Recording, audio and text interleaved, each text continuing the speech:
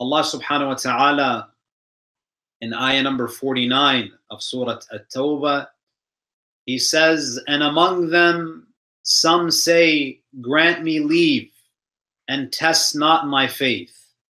Behold, they have fallen, they have failed the test, and truly hell encompasses the disbelievers. If you recall, my dear brothers and sisters, we've been speaking about the reaction of the companions of the Holy Prophet ﷺ when he called upon them to join him on a military expedition in Tabuk to face off against the superpower of the time, the Roman Empire. And in the previous verses, you find that many companions came forward and put forth excuses, asking the Holy Prophet ﷺ to exempt them, to excuse them from participating in the battle. Now, up until now, the excuses that have been given were logistical excuses. Some of them may have said that it's too hot, the journey's too long, we don't have horses, we don't have swords. So the verses that we've covered are verses where the Sahaba are giving logistical excuses to the Prophet. They have to tend to family needs, they have to tend to their farm because it's the time of harvest, they lack the resources to participate. But interestingly here, Allah subhanahu wa ta'ala shares another type of excuse that was given. Allah says, وَمِنْهُمْ مَنْ يَقُولُ ذَنْ لِي وَلَا تَفْتِنِّي.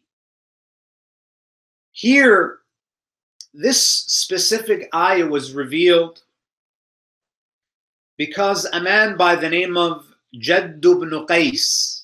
Jadd ibn Qais was one of the companions of the Prophet, and he was known as a munafiq, as a hypocrite. He comes to the Prophet. So the Prophet ﷺ, as we've mentioned in the previous sessions, after the conquest of Mecca, Rasulullah receives intelligence that the Romans are planning an invasion. And the Prophet ﷺ is calling upon his companions to join him on this long journey to the border, the Roman border, the Syrian frontier. Jadd ibn Qais, he comes to the Prophet ﷺ and he says, Ya Rasulullah, I want you to give me permission to stay behind. Why? Because I'm afraid. Listen to this. He says, I'm afraid that if I see the fair ladies of the fair Roman ladies, I'll be so attracted to them that I may be distracted. I might abandon my responsibility. I may fall into haram.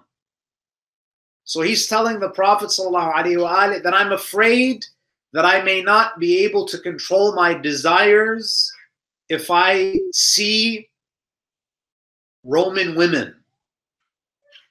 Now, what type of excuse is Jadd ibn Qais giving? He says, وَمِنْهُمْ مَنْ يَقُولُ ذَنْ لِي وَلَا تَفْتِنِّي. Give me permission to stay so I don't commit haram, so I don't fall into haram, because if I see the fair-skinned women of the Roman Empire, I might not be able to control myself. So here, Jadd ibn Qais, he gives a religious justification. So in the previous ayat, the justifications, the excuses that were given by the companions were logistical. Here is an example of someone opting out of their religious responsibility and they're giving an ethical justification for it. Now, how does the Prophet ﷺ respond to this? The Prophet's attitude is very simple. Rasulullah doesn't force them. He doesn't force anyone or compel anyone to join him in battle, because the Prophet's mindset, the Prophet's attitude is that Islam doesn't need you. Rather, you need Islam. I'm giving you an opportunity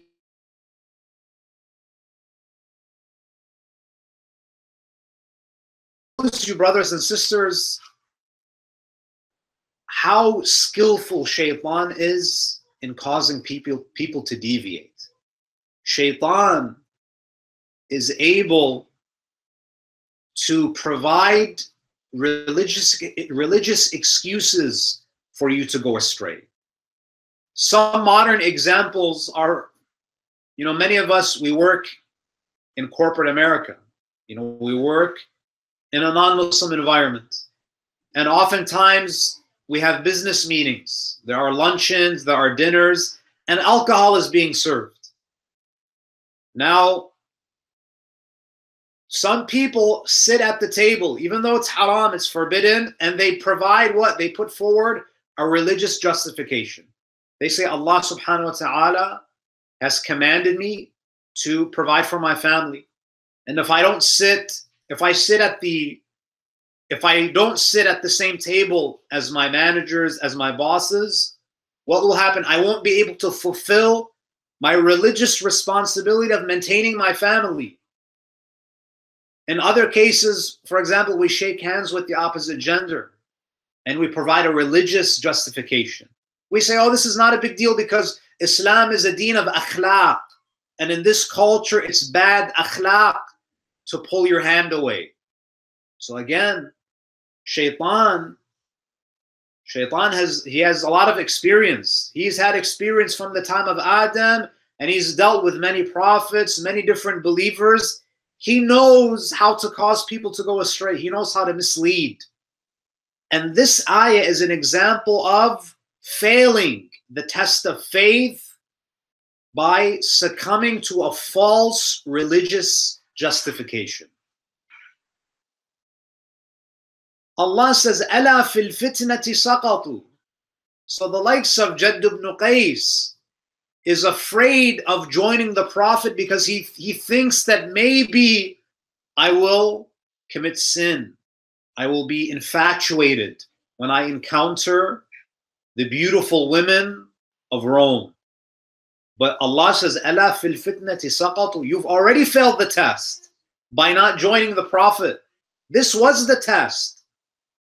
But you failed the test of faith when you decided to stay behind. So you're trying to safeguard your faith by remaining in Medina because you think that you might become tempted if you see the women of Rome. Allah says, "Ala fil fitnati saqatu." Behold, they have already failed the test because they have failed to support the messenger of God. ألا في الفتنة سقطوا وإن جهنم لمحيطة بالكافرين. Allah says, and truly hell, the hellfire, encompasses the disbelievers. Now this is an interesting part of the ayah because it sheds light on the reality of Jahannam. Allah says, hell is already encompassing the disbelievers, which means that in the hereafter, all that is happening is that what is encompassing them in dunya manifests itself. Their rejection of faith, their life of sin, their rebelliousness, the reality of those actions, the hidden reality of those actions is what? Self-destruction. So they are already in hell, but they don't perceive it. وَإِنَّ جَهَنَّمَ لَمُحِيطَةٌ, meaning it's already encircling them, it's surrounding them. So it's not that there is some arbitrary punishment known as hellfire. Hellfire is the hidden reality of sin. It's encompassing them now in alam ad-dunya, but they don't perceive it. It will manifest itself to them in the hereafter. وَإِنَّ جَهَنَّمَ لَمُحِيطَةٌ بِالْكَافِرِينَ. Assalamu alaikum, Sheikh. I have a question from ayat 49. when you mentioned about Jaddu bin Khais, he was this man who Allah mentions here. Are Ashas bin Khais, Khais bin Ashas al-Kindi, and Jada bin Ashas, are they from this man's lineage, Jaddu bin Khais's lineage? Because all what they did in the battlefield of Karbala and with Imam Ali alayhi salam and with Imam Hassan alayhi salam, so all nothing but munafiqat. Maybe I thought that they must have got it from Jaddu bin Khais. You know, it's possible. I would have to see the. I don't recall the tribe that Al-Ash'ath ibn Qais is from. If they're, because you know, Jadd ibn Qais is from Bani Salma. So if it turns out that Ash'ath ibn Qais, Muhammad ibn Ash'ath, if they are from the tribe of Bani Salma, it's possible. I haven't seen it mentioned in the books of Tafsir, but it wouldn't surprise me. You know, these individuals, their hatred for the Ahlul Bayt seems to be transferred from one generation to another. So so he's from the tribe of Bani Salma. I would have to check, but even if they're not from, you know, his lineage, you know, what they did to the Ahlul Bayt, you know, suffices for them to be in the hellfire for all eternity. But Jadd ibn Qais, it's an interesting observation. I would have to look into that, but it wouldn't surprise me if these munafiqeen are also related to each other. This Ashaz bin Khais al-Kindi and Khais bin Ashaz al-Kindi and Jada bin Ashaz, they were all related to the first Khalifa, right? Abu Quhafa's children. They if I recall, they are relatives. They might not be directly from the same clan, but there is I believe that there is some blood relations between them. You know, a lot of people don't know this, but Abu Bakr, contrary to what is mentioned by Sunni orthodoxy and Sunni historians, Abu Bakr does not come from a prominent tribe. You know, Abu Bakr comes from the tribe of Banu Taym. Banu Taym is one of the lowest tribes in Arabia, and they are from such, you know, so you have certain tribes that are prestigious, they're prominent, they're well known, they're respected.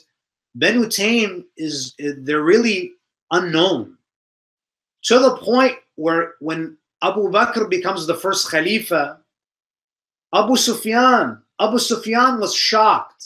This is like someone from a village in the middle of nowhere becoming the president. That's how shocking it was. When Abu Bakr became the Khalifa, Abu Sufyan was, who's Abu Bakr? He's from the tribe of Banu Taym. And this is what prompted him to go to Imam Ali and say that I will join forces with you and will overthrow him. But of course, Amir al-Mu'mineen knows that Abu Sufyan does not have pure intentions. He's a munafiq. So he declined his offer. So this goes to show you that, number one, and this requires, you know, a detailed discussion. Abu Bakr was not wealthy. He was not a wealthy merchant who freed slaves, and these are all fabrications. The true Abu Bakr was not wealthy. He was not a merchant. He came from a very poor family, a very poor, unknown tribe. This is why Abu Sufyan was completely flabbergasted when he received news that Abu Bakr was the Khalifa. In fact, people in Arabia, because of how dark the complexion of Banu Taym was, they had trouble distinguishing members of the clan of Banu Taym with the slaves. They had trouble distinguishing between the slaves and the clan of Banu Taym. So they were not a well-known tribe. Abu Bakr was not wealthy. He was not someone who was a merchant. These are all lies. It's propaganda. It's Umayyad propaganda, and it has no reality. For those who actually do the research, he does not come from a prominent family, nor does he come from wealth.